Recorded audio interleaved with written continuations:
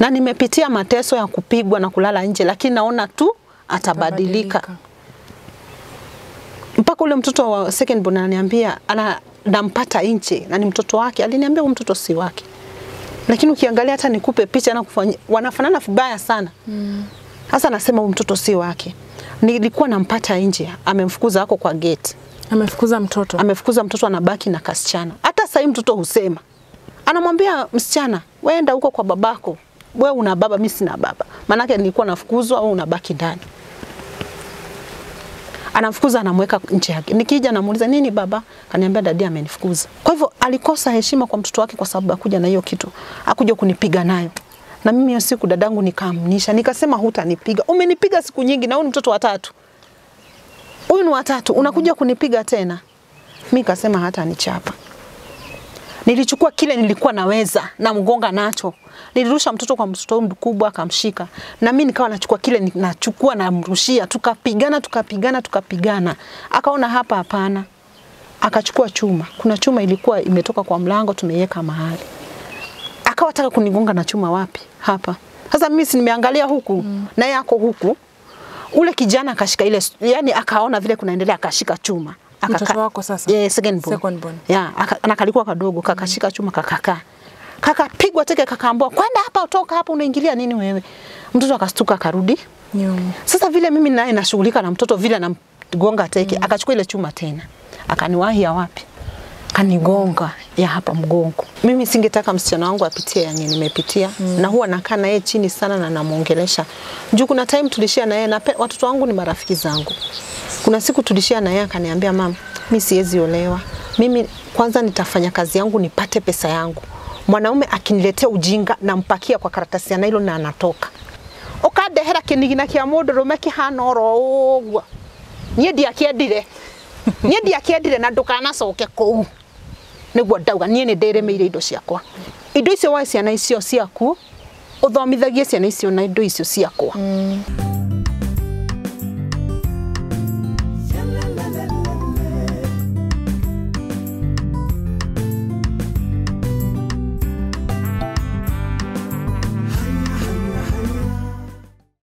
Na huyu mtu imagine sasa ndio nakwambia utende wema wanaenda zako. Huyu mtu amekatwa mkono, kinyesi chake ndio unashika, manake haizi kujipanguza. Kweli. Ushaona? Mtu hajizi kujipanguza, ndio unamuosha. Kila kitu kuanzia ya ndani mpaka ya nje mpaka socks, mpaka viatu, wewe ndio unamfalisha. Lakini akishavaa akuwa amevaa ni smart, anachukua mwanamke mwingine wanaenda kujivijari. Ushaona? Lakini kinyesi wewe mwenyewe ndio unashika. Nafikiri ile kitu ndio iliuma ule mama. Ambapo mimi mwenyewe naona sijafuta aero na sijafikiria, lakini mama amefikiri yale napitia. Imagine hulali, mume analala kama ameekelea mkono hapa, wewe unalala kama umeushika. Juu anasikia uchungu, at least alale, kumhurumia. Lakini mtu haoni. Akishangara hivi ndio hiyo sasa anaenda kwa watu wengine. Sawa yule ambaye anamtumikia kule nyumbani. Sasa tukuje pale tumeenda kuchanga. Tulichangiwa pesa nzuri na wale walituchangia Mungu awabariki. Tulichangiwa lakini ule mtu anaandika pesa, ule mtu anapokea pesa ni Joyce. Sasa kuna brother wangu anakuanga sharp sana, anaitwa Peter. Peter aliniita kaniuliza, kunaendeleaje? Amuuliza kwa nini? Mbona huko kwa ile meza? Ile meza inahesabiwa pesa, mbona huko? Nikamwambia sasa mimi labda ule mtu. Akaniuliza ule nani? Nikajaribu kumdanganya dadake. Akaniambia mimi si mpuzi. Pale hakuna sura yake ule mwanaume. Na mimi sifanyi wangu upuzi. Nikaona brother wangu amekasirika, amepiga gari moto ameenda. Unaona? Sasa nikashangaa, sasa ndio akili ikafunguka. Imagine walichangiwa pesa mzuri sana. Lakini dadangu ile kazi ilifanywa na ile pesa sikuiona. Cause ile duka nilikuwa nayo, ndio hiyo duka nilikuwa nayo. Ile pesa ilienda na Joyce. Ile pesa ikaenda ikaweka kazi Mombasa. Baada ya muda kidogo kazi imefungwa. Na ile kazi ambayo iliwekwa nani yako hapo? Sasa ile kazi iliwekwa ni yeye na brother yake. Lakini brother yake aliniambia kuna mambo haiendi sawa. Nikamuuliza kwa nini? Pesa tukiuza wanatumia pesa sana. Ambapo wanakula pesa sana. Akaniambia kuna mambo haiendi sawa. Soon and very soon watarudi wapi? Mimi nikaona kama ni mchezo. Dadangu niliona vitu zimebebwa, wamerudi wapi? Duka imefungwa. Pesa imeisha, amekopa pesa. Sasa ile kukopa pesa, kitambulisho changu sijui alikitoa wapi. Next of kin ni mimi. Nikajuza mbona hakuandika Joyce. Mimi siku moja nikastukia, nikapata Cooperative Bank, gari yao imepaka hapo nje kwa duka yangu. Mimi nikasema ni watu wa kununua gas, ama ni watu wanataka M-Pesa. Mimi nikasema labda ni hao watu. Tulikuwa na brother yake ndani. Maana tulikuwa tuwafanya. Sasa si wame So gari ya Cooperative imepaka nje ya duka yako. Yeah. Gari ilipopaki nje, nikafikiria mimi ni watu wanakuja kutoa M-Pesa. Pesa yangu by the way ilikuwa imebarikiwa, inaenda vizuri sana. Madam akaingia, akakuja hapo kwa M-Pesa, akaniambia habari yako, akamwambia mzuri. Akaniambia mimi naitwa fulani wa fulani, nimetoka Cooperative. Bwana fulani alichukua pesa na wewe ndio next of kin. Na mimi ile pesa nilikuwa nimesave, Mungu alikuwa amenisaidia sana. Nikamwambia yule kijana tulikuwa tuna save by the way. Namwambia hiyo M-Pesa hakuna kulipa rent, hakuna nini, wewe iweke bank. Unaona? Nikamwambia tutafanya hivi kwa sababu tunateseka na watu wa kutuchukulia gas. Tutanunua kagari kadogo. Naitwa aje kale kadosi sijui ka Vix. Yeah. Tutanunua hako. Tutakuwa tunabeba gas, tunaletewa. Sasa unaona sasa naye shetani ameingilia. Ule mama akaniambia usipolipa pesa, tunaenda kwako nyumbani, tunatoa kila kitu na hii duka tunachukua mitungi ya gas. Nikamwambia hamwezi kuniambia kitu siku sign ati mimi next of kin ya mtu. Mimi kuna sign yangu mliona hapo. Sasa aliponisomea namba ya kitambulisho ndio kastuka. Akaniambia hiyo si kitambulisho yako, akamwambia ni yangu. Akamwambia wewe ninyi endeni tufikirie tujue vile tutafanya. Sasa nikawa wazimu kwa ile duka. Maana najua niko na kitu yangu na sitaki iguzwe na naona ikiguzwa. Nikawa niko wazimu kabisa. Na ule mtu siwezi mpigia kelele, nilikuwa namuogopa kama kitu kingine. Maana yake hakuna mahali haizi kukupigia hata kama ni stage, hata kama ni wapi. Nikawa sasa mimi sina otherwise. Siwezi kumuuliza. Sasa tunabishana na brother yake. Mwisho wa kuropokwa kwangu kwote na kulia na kufanya nini? Brother yake aliniambia, Mama Nyambura, unaweza taka kuona aibu mbele yako? Anambia hapana siwezi. Sasa nikuulize, wakikuja na gari waanze kupakia vitu kwenu, majirani watasema nini? Wewe utabaki wapi? By the way, hata afadhali usafe hii nini biashara kuliko usafe pesa. Wapatie pesa. Mimi na brother yake tukaenda withdraw zile pesa zilikuwa zinatakikana exactly zile tulikuwa tumezieka, ilibaki kama dhao mbili. Hizo zingine zote zilienda. Nikarudi zero. But niko tu na siondoki. Unaona? Unapigania ndoa yako. Niko na siondoki. Sasa ile gari sasa ilipopelekwa Kahaya, ule mwanamke akaona hapa huyu mtu ameanza kufilisika. Kuna wanawake na niseme saa hii kuna wanawake wako after pesa na kuna wanawake wako na roho safi wanataka ndoa. Ongelesha hapo. Mtazamaji nakwambia kuna wanawake wanataka pesa. Lakini kuna mwanamke ana roho safi anataka ndoa. Kweli. Sasa yule alikuwa anakuja kwa pesa.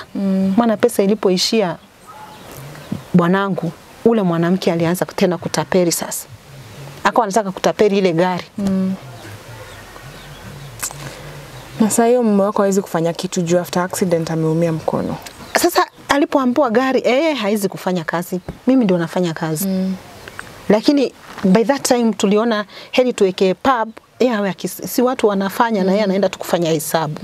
Naye kuweka ile pub, mwanamke ni yule mwanamume sijui alikuwa kama nani. Mwenye anaajili hapo alikuwa tu na yeye bado. Wale wasichana wanaajiriwa katika ile pub.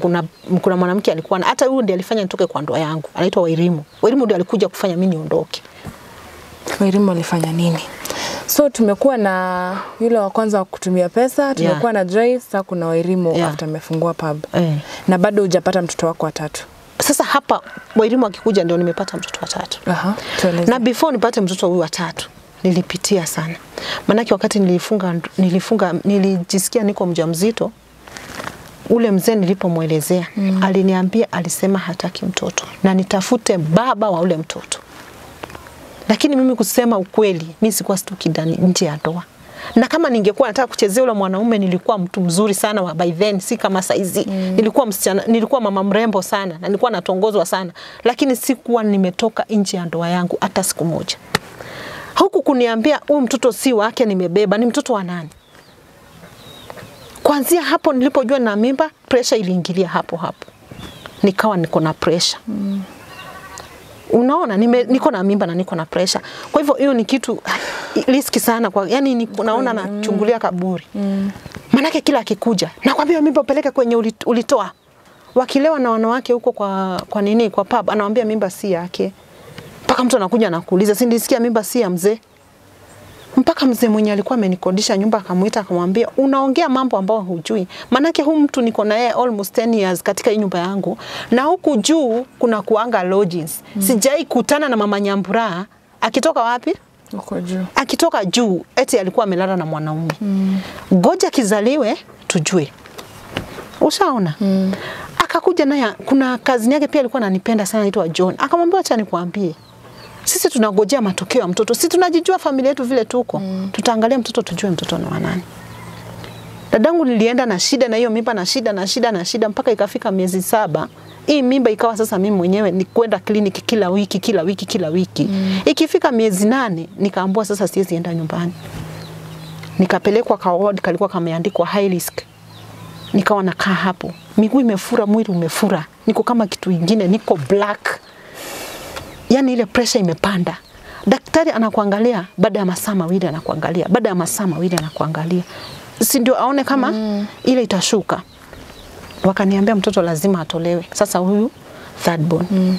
Akaniambia mtoto ni wa kiume na tutamtoa. Nikasikia wakiongea si wanajua maybe hujui kizungu. Wanasema tuokoe mtoto. Mama kama atasurvive lakini hatuko sure. Mama atasurvive lakini tuokoe mtoto juu mtoto ni very active.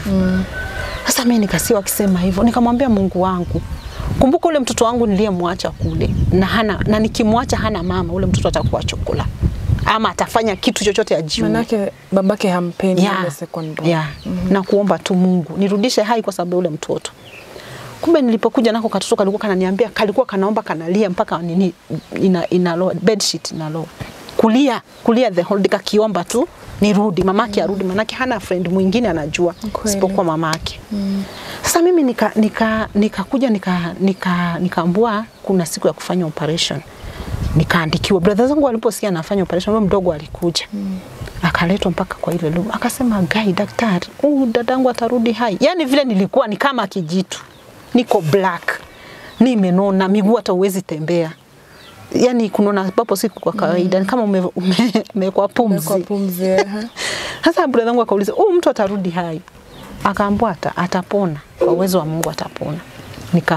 Nikafika wakati wa operation na nikafanya operation. Lakini before nifanye operation nikaulizwa na mtu, "Unaweza kutuelezea kama vile unalieleza na kueleza leo. Unaweza kutueleza ni nini nimesababisha hii pressure yako?" Mimi niliwapatia hiyo hadithi. Na nasi akaniambia atakuwako wakati mtoto atazaliwa.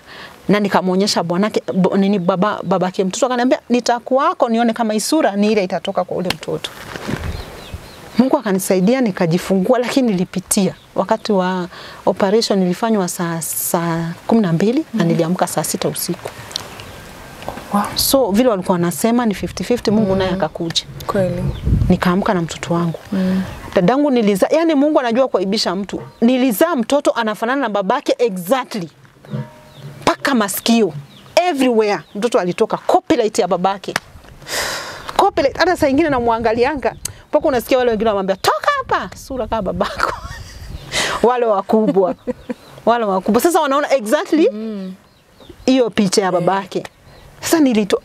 Sasa nilipozaa wakapigiwa simu wakaambiwa mtoto mama ameamka na mtoto wako sawa. Ule bwana akaitwa. Alikuja kitu saa 6 usiku na alifunguliwa. Maana kila mtu alikuwa na uchungu naye mpaka ule nasi alikuwa na uchungu naye akafunguliwa. Akakuja ule kazini yake akatoa masikio ya mtoto akamwambia, "Hii masikio ni ya kwa kina mama Nyambura. Hii masikio ni ya kwetu. Na huu mtoto anakufanana na wewe vibaya sana." Nikuulize swali. Je, huyu mama angekufa? Hawa watoto ungeweza kulea? Akaanza kuniambia upole, nikamwambia sasa hiyo nilikuwa na uchungu. Sasa hiyo ndiko nimetoka ward, nimetoka theater niko na kila kitu kama acha nikuambie. Skulu mtoto atafanikiwa kuwa mkubwa. Na nitamuelezea vizuri nimwambie ulikuwa umesema si mtoto wake. Nilisema na uchungu sana. Nife leo ama niishi. Huyu mtoto nitakuja kumwambia wewe ulisema si mtoto wake. Tulipoenda nyumbani sasa ile ananibembeleza na ule mzee wa nyumba akakuja kuona mtoto. Na watu wengi wakaja kuona mtoto lakini si kuona mtoto. Ni confirm sababu mume wako alikuwa ananiambia kila mtu hiyo mimba si yake. Mtoto akawa na watu wengi sana wakuja kumuona. Unaona, wa club sijui nini mtu anakuja anaona mtoto. Lakini Mungu aliwaibisha maana walipata copyright ya nani? Ya babake. Unaona? Sasa ile uchungu ile ilikuwa ya kwanza ilifunguka ndani yangu tena upya wakati aliniambia mtoto si wake. Huyu that born sasa. Nikaanza machungu tena yale yalikuwa ya kwanza, siishi na amani. Ushaona? Mtoto kwa nini mtu aniambie mtoto si wake? Na wewe mwenyewe unajua. Na mimi mwenyewe najua. Kutoka nje ya ndoa. Kwa nini ananiambia hivyo? Nikawa naishi na uchungu sana lakini naendelea kufanya kazi. Sasa nikawa nafinyika juu mimi ndio nafanya kazi kubwa. Wakawa huyu sasa mwanamke ameweka hapa kwa pub, anakujia pesa kwa M-Pesa. Ni wakopeshe. Ile pesa natoa kwa M-Pesa na kuja na wapatia. Mama mwingine akaniambia, "Wewe mbona unakaanga kama huyu? Hii pesa unatoa unapea hao watu. Si biashara wanafanya nao pale. Wako na mambo yao mengine." Sasa tumekuja kwa wairimu sasa. Nikamuuliza mambo gani? Huyu mwanamke amekuwa kwenu pub huyu. Ni mpango wa kado wa bwanako. Kaambia ni uongo, elimu haizi nifanya hivyo. Juu sasa pia nilikuwa nimemfanya rafiki kwa sababu mtu anafanya kazi kwetu. Lakini sijui tunakula sahani moja. Unaona? Nilikuwa nimemleta karibu sana. Sijui yani nikawa sasa ninaona kama dadangu. Lakini sijui maana usiku ukiendelea si mimi nafunga kazi naenda. Wao wanaenda zao. Lakini ule rafiki yangu anawaona mahali wanaenda. Siku moja akaniambia, siku moja nikapeana pesa na nikamwambia, ikawa sasa watu wa kutoa hakuna pesa. Akaniuliza kwani pesa umepeleka wapi? Kaambia kuna pesa fulani nimepeana kwa pub. Akaniambia ukuangi na akili nzuri. Si nilikwambia jana? Ama unataka tukutaimie? Paka brother yake akanidhibitishia akaniambia huo mtu anakuanga na yeye. Na si mara ya kwanza kuwapata mahali fulani, sasa akanielezea. Sasa mimi siku moja hakulala. Akakuja asubuhi. Unaona? Lakini nikaambiwa walikuwa mahali fulani. Sikushika hiyo kitu nikaona kama ni mchezo, unaona? Lakini siku nyingine akakuja na hasira usiku. Hiyo time sasa amelala mimi sikuuliza. Si anaona sishughuliki. Yaani kuna mahali unafika unasema kaende vile katakavyoenda. Unaona? Bora Mungu akulinde na ukue huna ugonjwa. Lakini hiyo mingine unaachia Mungu. Mimi nikawa nimeachia Mungu sasa. Akuja asije shauri yake. Sasa niko na that born na niko na katoto kadogo. Nitashughulika na mtoto ama nitashughulika na maisha yake. Ni kweli. Nikawa nimeachia. Sasa wakati aliona mimi sishughuliki na sina wivu, yeye ndiye alisikia wivu. Sasa wivu ndio ulimuingia. Vita kila siku. Vita hata mimi napatana naye kwa gate nampa funguo ya nyumba, mimi naenda kanisani. Na sasa nampa funguo ya nyumba asubuhi, kwa hivyo hakulala. Sisi tunaenda kanisani, hakulala nampa funguo, tuna exchange anarudi kwa nyumba, mimi naenda kanisani. Akaona mimi sishughuliki. Akaona mimi sishughuliki. Akakuja. Akaniuliza,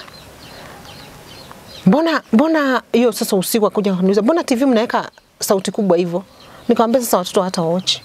Ilikuwa Churchill, I think walikuwa wanapenda Churchill sana. Akamwambia watoto sasa hata hawataangalia TV. Ni kama alikuwa na kitu sasa ananitafuta. Ushaona? Mimi nilisikia mangumi pa mbele ya watoto. Mangumi. Tena amekuja na nguo ya nini ile analala nayo. Mpaka sasa hivi msichana ananiambia, "Sitampa heshima." Kuna siku alikutandika na nguo ya kulala. Sitampa heshima. Ushaona? Sitampa heshima kwa sababu nataka kusema kile kitu mtu anafanya kwa nyumba. Ujue wale watoto wanaangalia. Kwa hivyo alikosa heshima kwa mtoto wake kwa sababu akuja na hiyo kitu. Akuja kunipiga nayo. Na mimi hiyo siku dadangu nikamnisha. Nikasema hutanipiga. Umenipiga siku nyingi na huyu mtoto wa 3. Huyu ni wa 3, unakuja kunipiga tena. Mimi nikasema hata nichapa.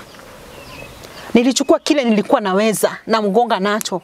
Nilirusha mtoto kwa mtoto mkubwa akamshika. Na mimi nikawa nachukua kile nachukua na mrushia. Tukapigana. Akaona hapa hapana. Akachukua chuma. Kuna chuma ilikuwa imetoka kwa mlango tumeiweka mahali. Akawa taka kunigonga na chuma wapi? Hapa. Sasa mimi si nimeangalia huku na yako huku. Ule kijana akashika ile, yani akaona vile kunaendelea akashika chuma. Mtoto wako sasa? Yeah, second born. Yeah, anakalikuwa kadogo, kakashika chuma kakaka. Kakapigwa teke kakaambiwa, "Kwenda hapa utoka hapa unaingilia nini wewe?" Mtoto akastuka akarudi nyuma. Sasa vile mimi naye nashughulika na mtoto vile gonga teke, akachukua ile chuma tena. Akaniwahi ya wapi? Kanigonga ya hapa mgongo. Dadangu nikuambie siwezi fanya kazi ngumu sasa unaniona eti ni shida nikifanya kazi ngumu. Lazima hapo mahali pataniuma. So kile mimi nasema instead ya ukae kwenye huko na uko na mashida, ufike mahali nilifika manake siwezi fanya kazi ngumu. Heli uondoke. Kiuraruga. Yeah, it's true. Todo nilifika mahali nikagongwa na saa hizi siwezi fanya kazi ngumu. Na saa hii niko wapi? Niko mahali ambapo kunafanywa kazi ngumu. So mpaka ni struggle niandike mtu anifanyie. Ukiwa mzima ondoka. Unaona? Nikapigwa chuma na nikakaa pale kwa ile ndoa bado. Na bado nilikuwa na mtoto nanyonyesha. Sasa jirani akasikia uchungu. Huyo alikuwa anaitwa Mama Njoki. Akasikia uchungu. Akasema ukimpiga tena na kuitia polisi. Akamwambia nenda uite hata huyo Uhuru. Sasa hiyo Uhuru ndiye alikuwa president. Nenda uite hata huyo Uhuru. Kwani unaniambia utanitia polisi wewe unanijua? Nenda uite hata huyo Uhuru. Ushaona? Na sasa hiyo nimepigwa, watu wamejaribu kuruka kwa fence kuja kusaidia. Yeah, lakini haiwezi juu ikona ni ile fence iko na miba huku ile zile zinaitwa kaiafa hiyo tunaita na Kikuyu. Sasa hawezi ruka ndani. Wakaniambia studio subuhi alikuwa ananiuliza ulikuwa unataka ukiacha gate wazi? Nikamwambia ndiye alifunga gate kwa sababu alikuwa anajua ndio kufila anataka kufanya. Sasa mimi nikatoka, mimi sikuongea na mtu. Nasikia uchungu, unajua sasa by that time juu ya hasira na nini sikusikia uchungu. Yeye alipomaliza kupigana alipiga gari moto akaondoka. Sasa mimi nikabaki pale lakini hakuna kitu ninaweza fanya. Unaona? Watu wananiambia pole sijui nini lakini hakuna kitu naweza. Nikamwambia msijali na hakuna mahali naenda. Nikasema nikufe achukue hizi ties aziondoe anizike hapa ndani lakini siendi. Na hakuna mtu nitaambia. Ule mama wa huyo jirani akaanza kuniambia, "Kwani wewe ulifanya nini kibaya kwenu? Ambacho wewe huwezi kutoka huku. Urudi nyumbani." Ni kipi ulifanya? Uliua? Kama mimi sikuua. Bwana yake akaniambia nipatie namba ya mtu wa kwenu mmoja tu. Haya nilikuwa na namba ya brother wangu offhide nikampatia. Wakampigia simu. Wakamwambia mnajua nini? Unajua sister yako amelala akitandikwa na amepigwa chuma na haizi sema na hatembei, amekaa tu haizi tembea. So kujeni mjue vile mtafanya.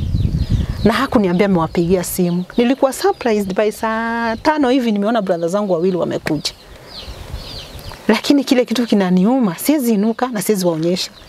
Vile nasikia, sikuwa nataka wajue vile nasikia. Sasa wanashindwa mbona naongea na sitoki pale. Niko kwa kiti na stoki na siwezi kuwapea chai, siwezi kuwapea chakula, siwezi kuwapea kitu gani na watoto ni wadogo. Wakaniuliza kwani kunaendeleaje? Brother wangu mkubwa akaniuliza, "Wewe Nancy unaweza pitia hayo yote umepitia na uendelee kukaa pale? Kwa nini ulipitia yale yote na huwezi kutuambia? Na kwa nini huwezi shika simu katuambia umepigwa?" Nikawaambia mimi nimechoka. Unasikia kama mtu kuchoka? Mimi nimechoka. Na nimesema mtu anipige, niko na mtoto wa 3 napeleka wapi? Nimesema anipige, atoe hizi ties anizike hapa ndani ya nyumba. Mimi hivyo ndio nimebakisha. Na sitoki. Nimesema sitoki. Brother zangu tukaongea wakaona hatuelewani. Wakapiga gari moto. Manake wamempigia simu pia ya kuje haji. Anadanganya ngojeni kidogo na hesabu nafanya. Ngojeni kidogo na kuja na hakuji. Brother wangu akasema hapa siwezi kaa tena. Ni heri nitoke. Ni heri nitoke mdogo. Akaniambia ni shughuli gani mimi nimesimamisha mambo yangu yote nikuje nisikize hawa watu. Lakini huu nampigia simu akuje hakuji. Haya brother wangu akasema ana Kikuyu manake ni mkali pita akasema hizo tu hesi yake. Totide haha. Sisi ndio tu hesi yake. Na akainuka akachukua simu yake na akaondoka.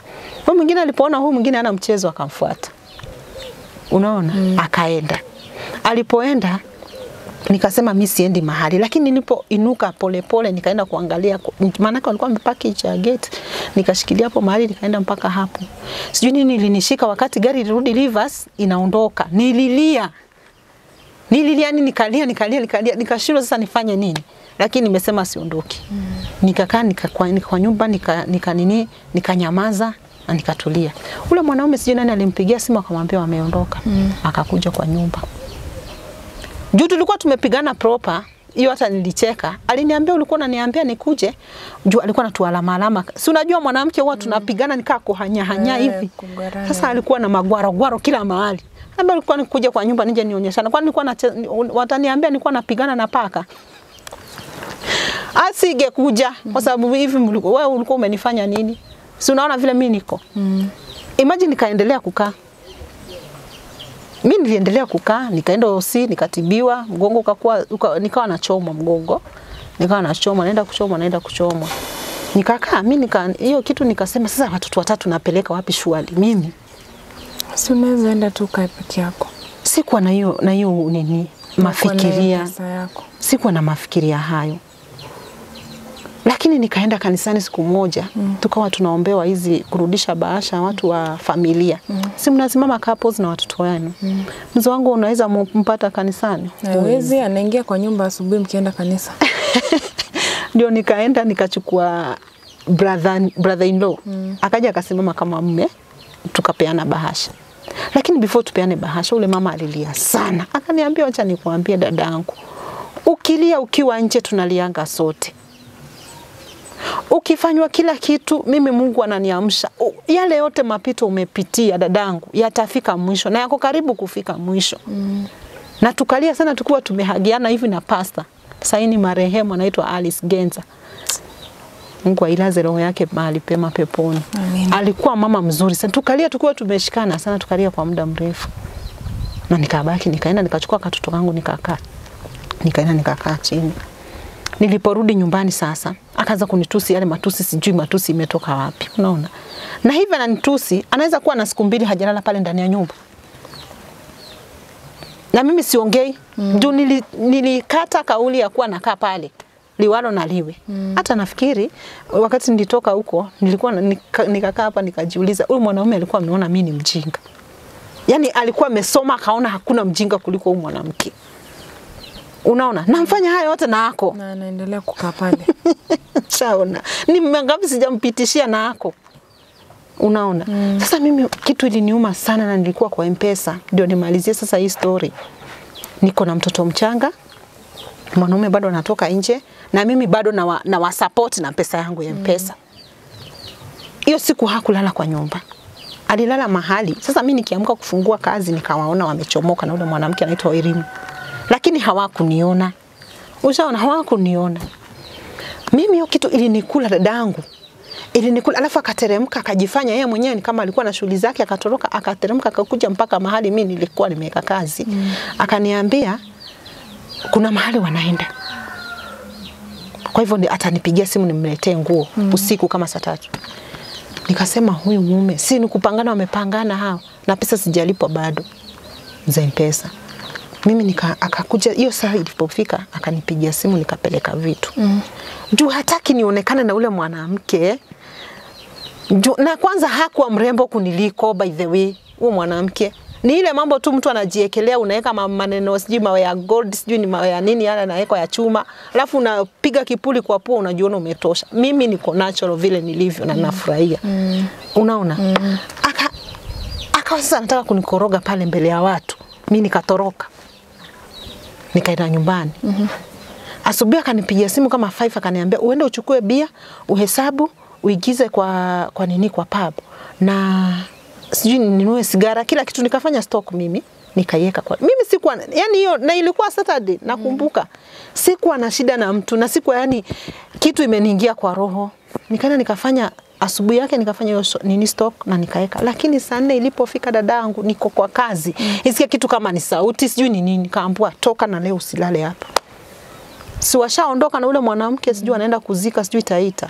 Mimi nikatoka kwa duka nikasimama nje nikapigia jamaa mwingine simu nikamuuliza alikuwa anatumwagia gas. Nikamwambia gari yako iko busy leo. Kaniambia hapana. Nikamwambia nakuomba. Sababu ule mwanaume naye akileta gas alikuwa anaona yale napitia. Mpaka siku moja nilitusiwa akiwa akaniambia, wewe una kichwa kizuri. Unafanya nini na huyu mtu? Nancy unajua biashara.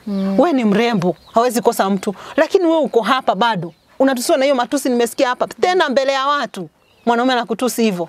Wajua anajifanya hasikii. Anarusha tu gas, lakini anasikia. Unaona? Matusi yenye inatoka kwa mdomo ule mama la ya mbwa sijui nini. Sasa ule naye anasikia na masikio, lakini anajifanya hasikii. Akarusha gas akamaliza. Alipoenda akaniuliza, "Yaani unatusiwa matusi kama hayo ukiwa hapa?" Na hauwezi ondoka. Na biashara unafanya wewe mwanamke. huwa na mwaga gas wiki mara 2 na nisaidia 30. Na unafanya nini hapa? Sasa nilipompigia simu akasikia eti ni kutoka natoka. Aliniambia tafadhali ikose kwenda mahali. Hiyo gari bebe vitu. Ushaona? Akatuma akasema na mimi sikuji. Juu atasema ni mimi nimekutorosha. Mimi sikuji. Na imagine hatukuwa kitu na huyo mwanaume. Nikupenda tu bidii yangu. Na nilikuwa natusiwa na yeye. Kweli. Na mpaka leo Mungu aliye juu mbinguni mimi sijaifanya kitu na huyo mtu. Lakini alikuwa ameni kama vile unaweza penda huyu ukaona kama dadako. Ushaona? Akaniambia sasa pakia kila kitu. Mimi nikapigia brother yake simu. Sisi tulikuwa tunakaa na mabrother zake. Ambia kujeni. Sasa babu nitaachia nani funguo? Si mpaka niachie watu wangu. Nikamwambia tumekaa na nyinyi kwa muda mrefu. Na sijafanywa kitu na mtu leo na niko sawa. Kabisa niko sawa. Sina wazimu, niko sawa. Lakini leo mimi silali kwa hii nyumba na hakuna siku mtaniona tena. Lakini nawapenda sana kwa moyo wangu wote. Wakaniambia Manyambu huwezi fanya hivyo. Nikamwambia ndio ninafanya sasa hivi. Hizo vitu nimeacha huko. Hakuna kitu nimeguza. Ni nguo za watoto wangu tu nimeenda nazo. Na hii fridge siachi. Naenda iuza nipate pesa ya kuweka ya kulipa duka yenye nitaeka. Ndio nikachukua ile fridge ilikuwa kwa nyumba na zile nguo za watoto wangu na zile vitu zilikuwa kwa duka yangu nikaeka kwa ile gari. Hawakuwa wanaamini wale watoto. Walilia na ni watu wakubwa si watoto. Ni watu 25, 30, 40 huko. Nikamwambia mimi nimeenda. Lakini nitakuwa nawakumbuka na nawapenda sana. Huyu mwingine mkubwa akakasirika. Kaniambia Manyambu hapana. Fagia hii nyumba yote uende nayo. Chukua kila kitu mpaka bed, chukua mpaka viti, nenda nazo zote Mama Nyambu. Ambia hapana, siwezi enda na kitu chake.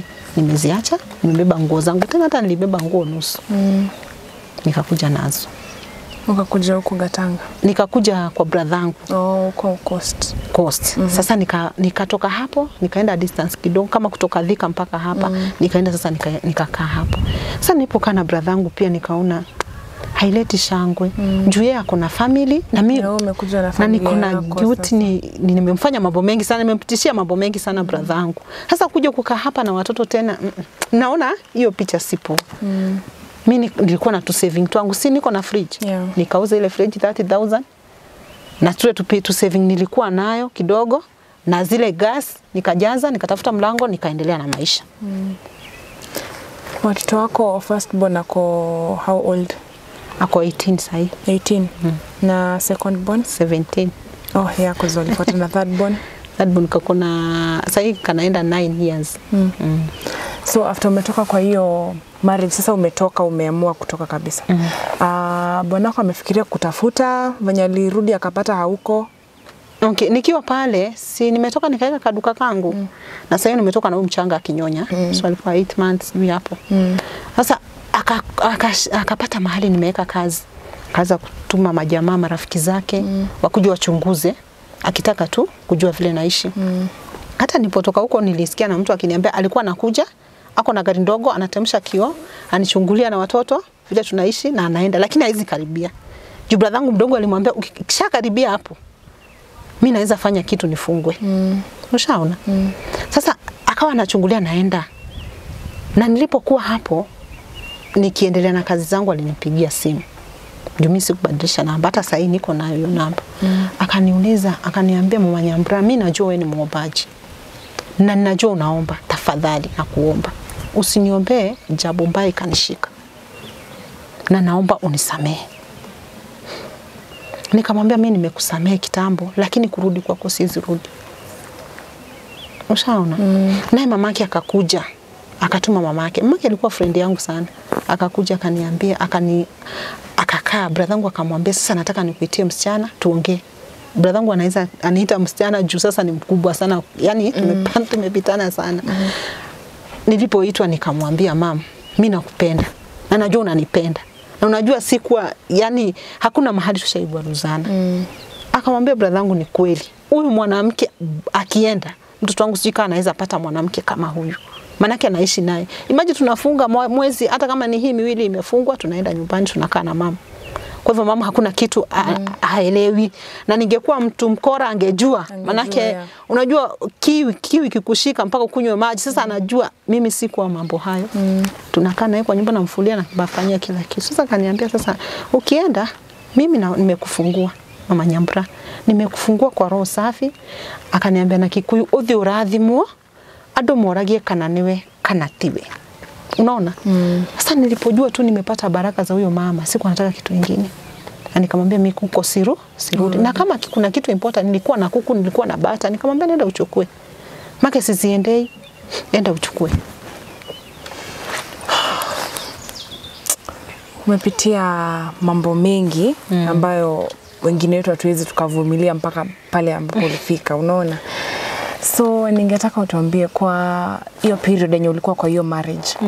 Ni nini hiyo marriage ilikufundisha yenye hata kama maybe after umeheal from that uingie maybe kwa ndoa nyingine, ujue unaweza pata mtu ambaye atakubali na watoto wako vile ulivyo. Juu wewe bado ni mrembo, wewe ni young, unaona? Wewe si eti umezeeka sana ati mtu. Unaweza pata mwanaume ambaye anataka mwanamke kama wewe na kukubali na watoto wako. Ni kitu kipi ambacho ulilearn kutoka kwa hiyo ndoa? Unaweza share na mtazamaji wetu muambie. Kitu ya kwanza naweza sema nilipotoka kwa hiyo ndoa mpaka saa hii, kitu ya kwanza siwezi amini mwanaume yoyote. Siwezi amini mwanaume. Hii kwangu wanaume wanakaa wanyama. Manake mimi nimepitia kamba inaishi na mnyama. Kitu yani siwezi amini mtu eti anaweza kunichukua niweke vizuri. Sijui hii dunia yote kama kuna mwanaume mzuri. Sijui, manake yale niliyopitia mimi ndio nayajua. Ya pili naweza sema hivi. Kama unataka kuolewa tafadhali, na kama unataka ndoa, mkwe na muda wa kujuana. Ujue mtu anataka nini ama anaishi vipi, ndio muingie kwa ile ndoa. Usichukulie hii ndoa kama kitu cha kawaida. Kweli. Kwanza usome mwenzako na yeye akusome vizuri, mkiona mnafaa mkae pamoja, mchukuane mkae pamoja. Lakini usirukie ndoa kama vile mimi nirukia ndoa. Manake utaichukia kama mimi. Watoto wako najua wako na bitterness sana na baba yao. Hata waibadilika, huyo ndiye baba yao mzazi. Maybe unajaribu kuongelesha once in a while. Unajua sasa kama hivyo venye umeniambia au wakubwa wanaambianga huyo mtoto toka hapa sura kama babako hivyo. Maybe unajaribu kuongelesha, sababu unajua hata wao wakigrow wanaweza kuwa kama wewe. Wanaweza kuwa pia wanaona wanaume kama wanyama. Na si vizuri wafanye hivyo sababu waliona kitu kama hicho. Inaweza kuwa labda ulipitia hivyo lakini watoto wako watapata a good marriage. Unaona? Unaweza kukaa chini na wao uongeleshe, unajua uambie yale aliyokutendekea wewe sio lazima yawatendekee wao. Inaweza kuwa a very different story kwao. Wanaweza kuja hata labda wafanye harusi ushangae, unaona? Kitu kama hiyo. Sasa hiyo hata ndio ombi langu. Mimi singetaka msichana wangu apitie yenye nimepitia. Na huwa nakaa na yeye chini sana na namuongelesha. Juu kuna time tulishia na yeye, na watoto wangu ni marafiki zangu. Kuna siku tulishia na yeye akaniambia, mama, mimi siwezi olewa. Mimi kwanza nitafanya kazi yangu nipate pesa yangu. Mwanaume akiniletea ujinga nampakia kwa karatasi ya nailo na anatoka. Huyo ni msichana wangu aliniambia hivyo. Nikamwambia mama, kuna wanaume wazuri. Akaniambia haezi believe kupitia yale ameona mimi nimepitia. Ushaona? Mtoto wangu naye ananiambia, huyo kijana ananiambia ndoa hajui kama atakuwa na ndoa. Kupitia yale yeye mwenyewe aliona. Nikamwambia ile ilikuwa mume. Akaniambia hata mke anaweza kuwa vile. Sasa huwa niko na kipindi kigumu sana dadangu cha kuongelesha wale watu. Ushaona? Cause wako na ile bitterness na mimi nataka wasikue kama mimi. Si nilikwambia pale mwisho siku anataka kuwa kama mamangu. Na hiyo ndio ilikuwa inafanya urudi kwa hiyo ndoa. Hata ukipigwa unarudi sababu wewe hutaki kuwa kama single mother. Ya vile uliona mamako akiwa single mother. Hata kulikuwa siku late sister yangu, kuna sister yangu alipass, alikuwa amekuja kwangu. Sister yangu hakuwa ameolewa pia yeye. Na alikuwa na pesa, alikuwa amekaa vizuri. Akaniambia, mimi hapa utatoka. Sioni kitu. Sasa hiki kimtu umekipendea nini? Ushaona? Mimi nikamwambia mimi sitoki. Na ninashukuru sana maisha mahali nimefika hapa, nimefika dadangu. Nashukuru brother zangu sana. Nashukuru nyanyangu aliyeaga juzi sana. Maana nyanya ndiye alinichukua mahali nilienda nikaeka kazi. Nyanya akaniambia siamini Mombasa. Na mimi mwenyewe niko na mali yangu. Si eti mtoto atakosa school fees. Mimi niko na nakupenda sana. Na kile nimekuambia usiwahi toka kwa Mungu. Unanipendeza. Yani nilipata chance ya mwisho kuja kuongea na nyanyangu. Ambapo before niongee na nyanyangu nilitoka 2015, nyanyangu alikufa 2019. Okay. Hiyo time nilikuwa niko nimeweka kazi yangu. Lakini nikija kutembelea nyanyangu ananiambia hiyo kazi naja kuiona vile iko. Mimi siamini, nataka kuja nione vile unafanya. Hata kama ni ndege itanibeba juu alikuwa mzee, nitakuja nibwagwe hapo nije nione vile unafanya. Sasa akawa kuna ile. Sasa nataka kuja kwa wale wazazi mtazamaji, ukiwa umeona mume wa mtoto wako ama mchumba wa mtoto wako hakufurahishi, umwambie hapo hapo abadilike na ujaribu kuongea na yeye. Manake nyanyangu nilipomletea huyu mtu hakumpenda, lakini nilikuja kujua 2019 akienda kuaga. Manake aliniambia Nancy, naongea Kikuyu sasa vile aliongea, Nancy ukadehera kinigina kia mundu rume kihana oro ugwa nie ndiakendire na ndukanacoke kuu niguo ndauga nie ni ndiremeire indo ciakwa indo icio wa ciana icio ciaku uthomithagie ciana icio na indo icio ciakwa nginya ciana icio icoke no ndukanacoke kuu ndiakendire kimundu kiu kinigina ugwa alikuwa anafanya hivi sasa tunajua ndigũkienda lakini wewe ukilea sasa shosho ndiye aliniacha huku. Na by the way nafurahia brother zangu wamekuwa supportive kabisa. Juu sasa saizi tuko na mtoto form 4 na tuko na mwingine form 3. Oh, nice. Na wanasoma na hawana shida. Mimi mtoto wangu by the way nakurudishia shukrani sana brother zangu, manake hata akienda kutahirisha huyo mtoto sikujua. Mimi niletoa mtu wako tayari, ako kila kitu kimefanyika. Alienda Coast akakuja akiwa sawa.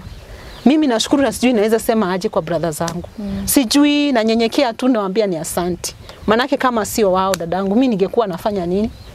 Maybe ningekuwa nafanya mambo mengine ndio nipatie watoto chakula. Maybe ningekuwa napiga umalaya ndio nipatie watoto chakula. Lakini wananitoshelesha hao watu. Wananisaidia ile wanaweza. Manake si yote anaweza nisaidia, lakini nashukuru kwa hii maisha mazuri, yasio ya fujo, yasio ya kupigwa na niko na amani. Unasikiaje sasa vile ambavyo umejiongea, roho yako iko vipi? Sasa hii ninasikia vizuri kwa sababu kuna mtu nitasaidia. Kweli. Na huwa watu wanakuja na wasaidia. Unaona? Kuna wakati tunakuja fellowship naambia mtu kitu nikipata mtu ameruhusu hapo na ni kitu ndogo. Mimi naona kuona kitu ndogo eti mwanaume hakulala kwa nyumba na hana fujo na uko na chakula na uko na kila kitu. Alafu hana fujo ya kuchapa kufanya nini? Hiyo mimi naona ni kidogo maana yenyewe nimepitia umeasikia na ni mengi. Ni kweli. Yeah. Lakini sijasema wanaume walale nje. Wasilale nje waambie. Walale ndani ya nyumba na wapende wake zao. Ni kweli. Vile uko saizi huwezi tamani hata kidogo kuwa na mwanaume mwingine. Yaani tuseme ule ukweli. Mimi nimesema hapo mwanzo siwezi trust mwanaume. Lakini uko open kuwa unaweza kuwa in another marriage, unaweza patana na mtu ujui? Sijui labda, sijui lakini sioni. Sioni. Haya, ulituambia wewe ni mwimbaji, ulikuwa unaandika nyimbo zako unaziweka chini ya kitanda. Zile nyimbo ulizitoa ama kuliendaje na kipaji chako cha kuimba? Nilipokuja sasa kuishi kwa brother yangu, nilijoin kanisa ingine. Kanisa hili linisaidia kutoa nyimbo 3. Niko na nyimbo 3 ambazo ziko YouTube, ziko kila mahali. Ambia mtazamaji kwenye anaweza pata nyimbo zako. Nyimbo zangu ziko YouTube. Najiita Nancy Njeri. Kuna nitakase, kuna tenda wema na dukanahudhie mundu. Ziko huko kwa YouTube. Alright. Nancy. Mtu akikuona hivi sema umepitia mambo kama hayo katika ndoa. Ni utukufu wa Mungu. Kweli. Utukufu tu. Haya, ongelesha young couples wenye wako pale wanapitia mambo katika ndoa. Hata si young couple, kuna watu wako kwa ndoa kama wewe na wanaendelea kupigania ile ndoa lakini it is not working. Mtu anachapwa venye ulikuwa unachapwa anarudi pale. Na mimi hapa huwa nasema your life, no marriage is worth your life. Wewe ukiona tu hii marriage sasa inakupeleka kaburini, toka toka, yani toka tu, yani sijui kwa nini. Ongelesha mtu ambaye anaendelea kukaa kwa toxic marriage, anachapwa, labda yeye ako tu na hope kama wewe huyu mwanaume atabadilika. Unaona? Muongelesha saa hii mapema. Wewe uko kwa ndoa kwa wakati huu na unapitia mateso, unapigwa, unachapwa, hakuna kitu kama kubadilika. Mimi niliishi kwa hiyo ndoa nikifikiria huyu mume atabadilika. Kwa hivyo kama unapitia mambo magumu, kuchapwa, kwanza kuchapwa, kitu nasema ni kuchapwa. Mwili ni wako na hakuna spare part ya mwili huo. Hata utakuja ubadilishe ukue tena mtu mzima. Kwa hivyo kama wewe unachapwa, unapigwa, tafadhali kioraro uga, toka kwa hiyo ndoa. Toka kwa hiyo ndoa na Mungu atakusaidia. Na maisha si hapo tu, utaona vile Mungu atakutendea mambo makubwa. Manake mimi niko na ninaishi. Mtoto wa kwanza nilitoka akiwa class 5, huyo mwingine alikuwa class 4, huyo mwingine alikuwa ananyonyesha. Lakini yule alikuwa class 5 ako form 4. Yule alikuwa class 4 ako form 3.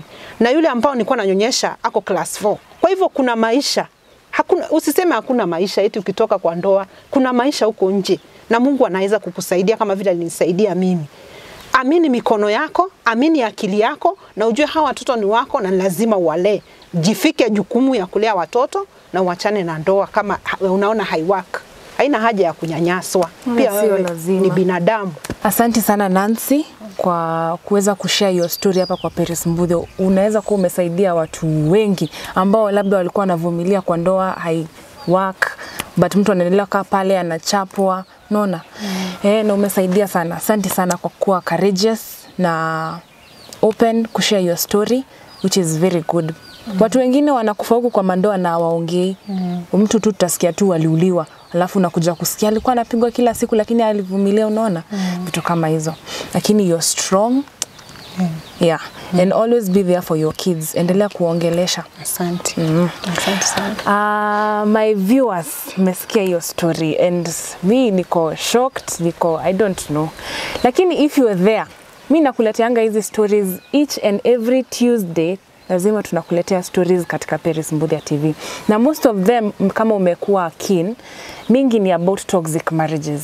And it's not even a must. Imagine sio lazima ukae hapo ukipigwa. If it's not working, it's not working. Just leave, walk out of that marriage if it's not working. If it's working for you, keep praying for your marriage and do what is right and everything is going to be okay with you. Our sponsors for today, Timeless Medical Spa. Wanakuanga pale Lavington Mall 6th floor. If you have any issues with your skin, visit them. Namba zao teka pale chini na utakuwa umesaidika. Alafu kama unataka kupata nyimbo za Nancy, amesema ziko YouTube at Nancy Njeri. Nancy Njeri. Enda usikize nyimbo zake, ni za kushukuru Mungu, ni za kuworship na Mungu atakubariki. Until next time, bye bye. Timeless Medical Spa.